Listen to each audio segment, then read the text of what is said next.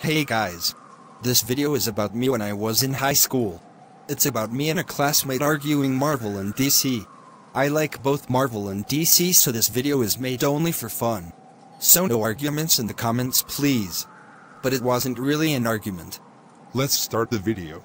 Also, he is gonna look different, because it's his past self. Marvel is better than DC. No. DC is better than Marvel. Ha ha ha ha ha ha.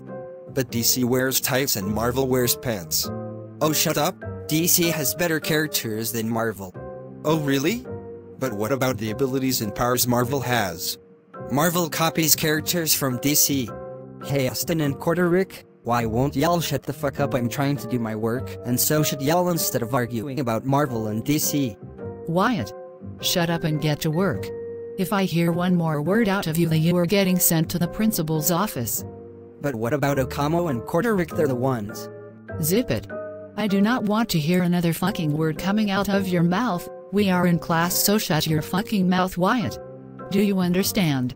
Yes, ma'am. I'm sorry for talking back at you. Alright, class. This is so fucking stupid. I got in trouble for telling two idiots to shut up. Like geez, I was trying to do my work and study.